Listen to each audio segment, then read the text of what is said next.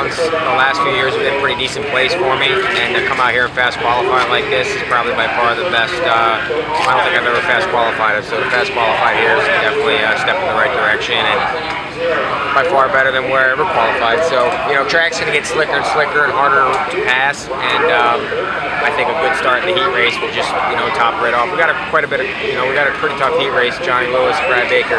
So two younger guys gunning for me, and you know, I think it should be exciting. I really appreciate MotoBatt putting that award up. You know, awarding a guy that, you know, that never gives up and tries to gain as many positions as he can where he was graded.